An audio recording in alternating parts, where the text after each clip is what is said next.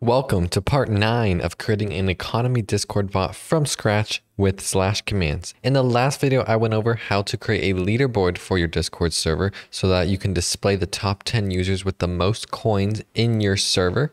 And in this video, we're going to create 2 admin commands that will allow us to add and subtract from any user's balance. And this will only be available to administrators on your server. So that's very important. Only administrators on your server will be able to use this. Of course, you can also make this available to moderators, and I'll show you how to do that. You can make this accessible to anybody, and I'll show you how to set permissions on each command. To get started, let's go to our code base and let's create a new command. So we could separate the commands. So for example, we're going to make an add and subtract. So we could make it add and subtract separately. But what I think is actually more useful and better to not clutter your commands is I think we should just make a generic admin command. So make admin.js, new file in your commands folder. Let's go over, do as we always do, copy the pin command, paste it. There we go, a great start to a new command. And what we're gonna do here is we're gonna make this the admin command, and we're gonna add subcommands to this command. And if you ever wanna add any more admin commands, you can always add to this file and create more and more subcommands. So we're gonna set it up future-proof in case you ever have more ideas or you want more admin functionality. So to get started with permissions from discord.js, we actually have to pull in permission flag bits. So it should pop up as a suggestion, but you need permission flag bits, and this will allow us to set who is allowed to use this command. We're also going to need the profile model, just like all the other videos. So take our profile model, and we're going to take that from our model folders, models/profile schema. There we go. Let's do the template. So let's call this admin, and then we'll set the description to access to all the admin commands. There we go. And then this is where we actually can set the permissions. So to set permissions, you just need to add a new attribute and say set default member permissions. And then we're going to pass in permission flag bits. So permission flags bits that we just pulled from discord.js. And then you can add whatever permission you want. And you'll see there are quite a few permissions that you can add. So for this tutorial, we're going to use the administrator permission to be the default member permission for this command. But if you want your mods to have access to this, for example, you could pick any other permission. So for example, if we picked kick members, that would mean anyone who has the permission in your server to kick members, which your moderators probably do, then they'll be allowed to use this command. So that's an example of how you could add other roles. But for this one, we're just going to go with administrator. Next, we're going to start adding our subcommands. So type add subcommand. And I believe this is the first subcommand that we've ever added. So you guys will see how we can do this. It's actually pretty easy. It's just like adding an option. You just type in subcommand and then do an arrow function.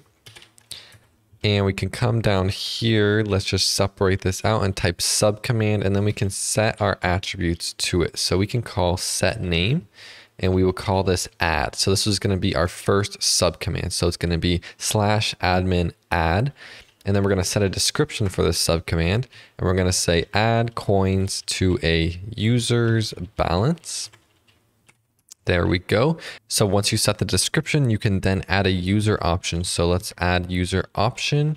We can take the option, and then just like everything else, we can add attributes to it. So we can set a name for the option, and we'll set the name for this option to be user, since this is going to be the user who we want to add coins to. We're going to set a description, and we're going to say the user you want to add coins to. There we go. And we're also going to set this as required, since it wouldn't really make sense if this was not required. We need to know who to send the coins to. And then after this, we can add an integer option. So let's add integer option. And then this is going to be the amount of coins that we want to add to this person's balance. So let's do that option and then set name. This is going to be amount. Let me scroll down for you guys. There we go. We have the name. Now we can set the description to the amount of coins to add. There we go. And then we can also set this as required as well. So required to true. And then we can also add one more attribute, and we can say set min value to 1, since we don't want any accidental negative numbers being added. Now, you could allow negative numbers if you just want the admins to know that's how you subtract. You can add a negative number and that'd be equivalent to subtracting. But to keep it, nice, organized, and making sense, let's just be super explicit and make a subtract command so that add and subtract are 2 different commands. So let's copy and paste. So let's just copy this entire subcommand. Let's just paste this right here. And all we got to do is edit some information. So let's change the name to subtract. The description we can change to subtract coins, and then we'll say from a user's balance. We can then go to the user you want to subtract coins from. This is just, for the UI. And then integer amount, we can say the amount of coins to subtract. There we go. And the min value will be 1. All right, guys, now we can actually get to the logic of the command. So we're going to first say await interaction.defer reply. So we're going to do this up here early just because we're going to have to do a lot of logic for our subcommands, and I don't know how many subcommands you will have, but we'll just add this at the top just to make sure that we let Discord know, yes, we are going to reply to this. Just give us 1 second. All right, now we're going to say const admin subcommand, and we're going to collect what subcommand was used. So we're going to say interaction.options.get subcommand. All right, that's how you get the subcommand. So this subcommand, for example, if we used the add command, this would now equal add, the word add. It will equal the name of the subcommand right here. So that being said, we can then add logic as if admin subcommand is equal to add. And then we can add all of our logic for the add subcommand. Just like the add, you can also add more logic. So if add subcommand is equal to subtract, and then we'll add the logic for that. So just like this format, you guys can actually just keep doing this for however many subcommands you have. You can just collect the subcommand that was used and then write the logic in an if statement. So let's first do the add command. So let's first collect the user that was specified. So we're going to say interaction.options.getUser, and then we're going to pass the name of that option, and we called it user. So right here we called it user, so that's the name you have to pass in here. Then we're going to do the same thing for the amount. So we're going to say const amount equals interaction.options.getInteger, same format, and we're going to say get the amount. So that's what we titled it, so that's what we have to pass in there. Then all we have to do is say await profile model, and then we're going to find one and update. There we go. And we're going to pass in user ID, and the user ID we're going to use is user.id. So the user we specified in the command .id. Then we are going to increase our balance. So INC and then balance, and we're going to say by the amount that was specified. There we go. Then after that, all we have to do is reply to the command. So say await interaction.edit reply. And we're going to say added the amount specified coins to user.username. So user.username apostrophe S and then balance. So that'll send out a nice little message saying added blank coins to blanks balance. And that's it. That's how you do the add command. And then we could just do the subtract command real quick. It's going to be very similar logic. So just copy all this code. Let's copy it to the subtract command. And then let's just modify what we need. So we still are going to need to collect user. We're still going to need to collect the amount.